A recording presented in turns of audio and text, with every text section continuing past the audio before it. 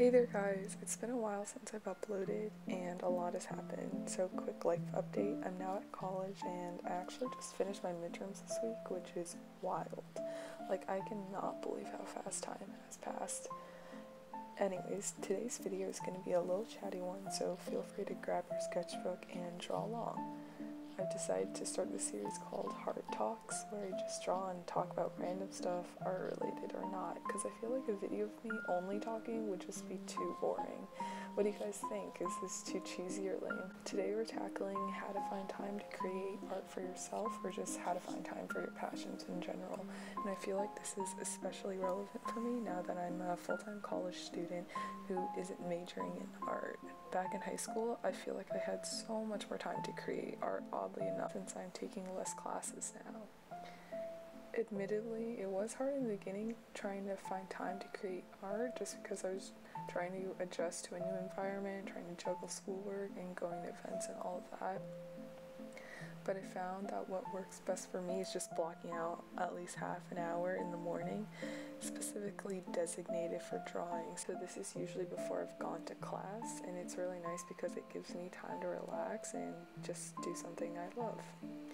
But obviously some days are harder to wake up earlier than others, so if that doesn't work out, I'll block out half an hour somewhere throughout my day, and usually it's just during one of my breaks between classes or after my classes end for the day. Blocking out a set time is actually a great way to incorporate a new habit or passion into an everyday life, busy or not. For one, it really doesn't take much time at all because you decide when and for how long, and I know it's definitely easier said than done. It takes discipline, which can be so hard at times, and we always feel like there's barely time to do anything in the day as it is. So start with little steps, just try incorporating time for what you love maybe once a week at first, and then just gradually move to every other day until you eventually are able to make time to incorporate this passion or habit daily, so that becomes a lifestyle. And as you're on this journey, it's also important to understand and just become aware of how you use your time. Like, do you find yourself mindlessly wasting time on your phone when you could be drawing?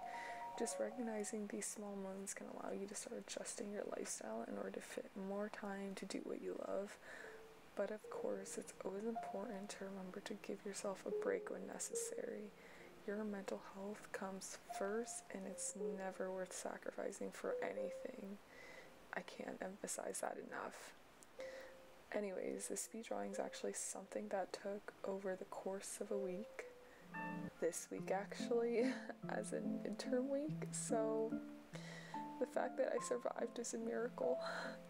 I hope that this will show you that with time, it definitely is possible to start finding time every day for your passions. Enjoy, and as always, thanks for watching.